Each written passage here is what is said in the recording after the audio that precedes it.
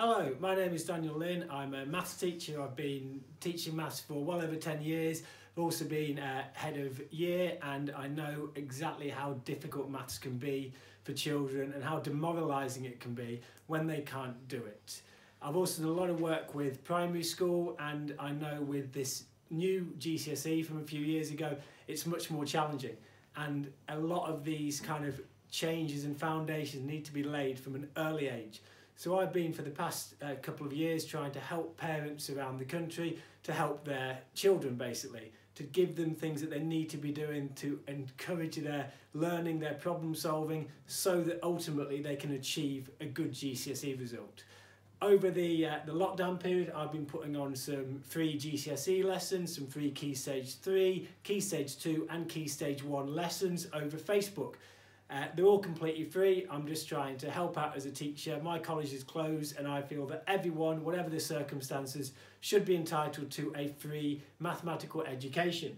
So I've been putting these on along with my hats, and they've gone down quite well. But to improve the quality of these, and from listening to your feedback from the people who've been watching, I am trying to improve everything by going onto YouTube. Mainly the picture quality should be much better, and the sound should be better as well.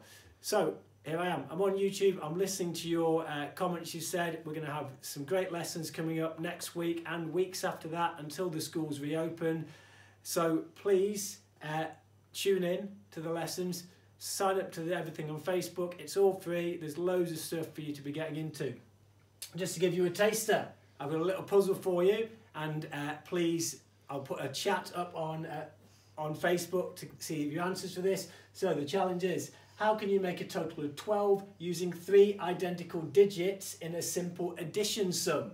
Now you're probably thinking of 4, because 4 plus 4 plus 4 is 12. However, you are not allowed to use a digit 4.